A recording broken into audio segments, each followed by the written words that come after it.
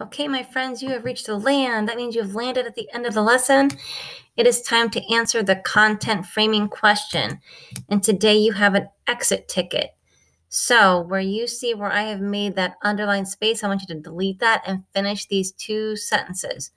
The first sentence is this: one belief or value that Chief Joseph and Sound of Running Feet share is. So what is something that they both think is important? Finish that sentence. Second sentence: however, while Chief Joseph believes this, he believes one thing, Sound of Running Feet believes in blank, this thing.